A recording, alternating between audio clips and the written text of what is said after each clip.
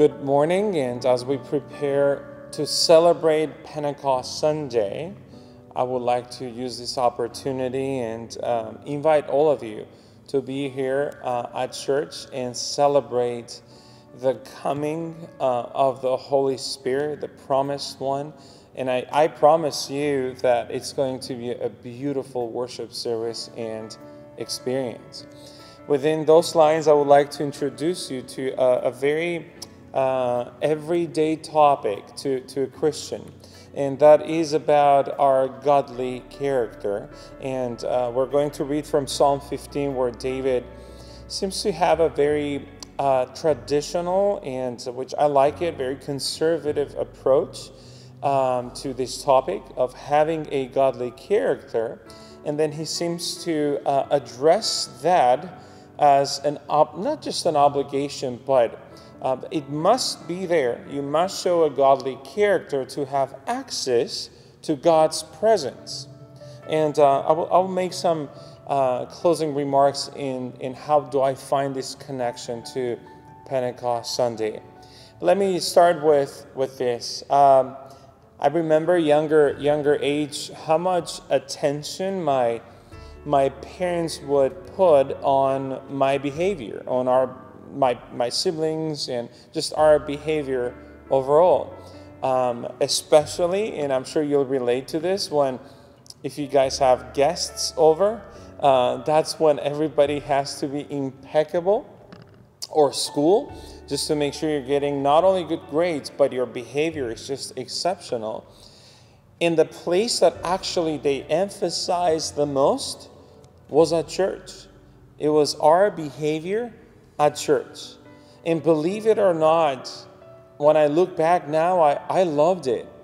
I really liked it because it seemed to bring a very special respect towards a house, a home where we gather to worship and praise our God. And of course, I try to imitate that now with my children.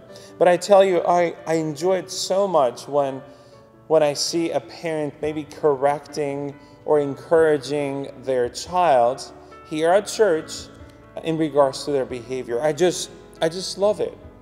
Because here's what I believe. When they're younger, you teach them what to do until one day they will realize why they do it. Why they should continue to do it when there is no another voice enforcing them a certain behavior. Now in this David psalm, it's very, very much spiritual, his approach. And I like the title. It is titled, "The Character of Those Who May Dwell with the Lord." Who may dwell with the Lord. That seems to introduce a condition that there must be a specific, certain character for you to dwell with the Lord. Let me read it for you. Psalm 15. "Lord, who may abide in your tabernacle? Who may dwell in your holy hill?" This is verse 1. Verse 2, he gives the to-do list. 1, he who walks uprightly. Number 2, he who works righteously. So, walks uprightly. 2nd, works righteously. 3rd, who speaks the truth in his heart. He brings forward this very easy connection into our access to God's presence. 1, walks uprightly. Number 2, works righteousness. And number 3, speaks the truth in his heart. Now, he'll also tell you what not to do. He who does not backbite with his tongue, nor does evil to his neighbor, nor does he take up a reproach against his friends, in whose eyes a vile person is despised, but he or she honors those who fear the Lord. He who swears to his heart on his hurt and does not change. He who does not put out his money at usury, nor does he take a bribe against the innocent. What is the consequence? He says, he who does these things shall never be moved. You know where from? The presence of God. A lot in just 5 verses. But I want you to put attention to the specific way that he answers to the question, who may dwell in your tabernacle? Not everyone.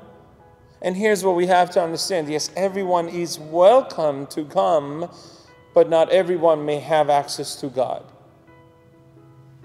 Our access to God is through Jesus Christ. He came to us to give us that access. But within that access, there is a change that must happen in us, which shows forward our godly character. And that's what I want to remind you about. Now, on Pentecost Sunday, through our sermons and songs and prayers, we'll be reminded of the coming of the Holy Spirit and just filling those disciples with power. Well, the thing is, not everybody was in that room. So who could be in that room? Who could have been in that room to experience the indwelling of the Holy Spirit? I think it goes within these lines. Those who walk uprightly, those who work righteousness, and those who spoke the truth in their heart. And I think if we come with this character in our hearts, if you go to God with this type of godly character, you have access to God. You have access to the Holy Spirit. And so think about it. I invite all of you to examine your heart within the lines of Psalm 15 and see how is your godly character going. I'll see you Sunday. God bless you.